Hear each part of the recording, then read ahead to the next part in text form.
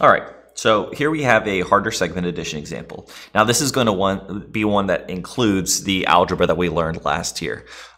So we got one that says find x. We got the x right here, and then 15, and then 31.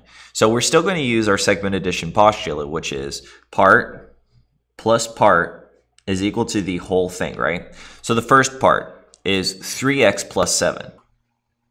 And then whenever you replace a variable with an expression like this that includes two numbers like a 3x and 7, we're going to put those in parentheses. It's just a really good practice to have.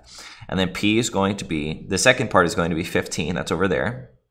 And then the whole thing is going to be equal to 31. All right, that's easy. Now we just have an algebra problem that we solved last year. So we're going to do combine like terms on the left. So we got 7 and 15. Those are going to combine together to become,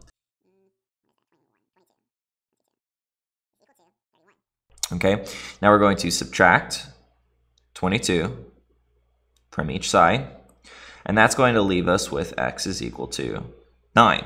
Okay, now we have to get that 3 to the other side, so we're going to divide the whole thing by 3, and x is equal to 3.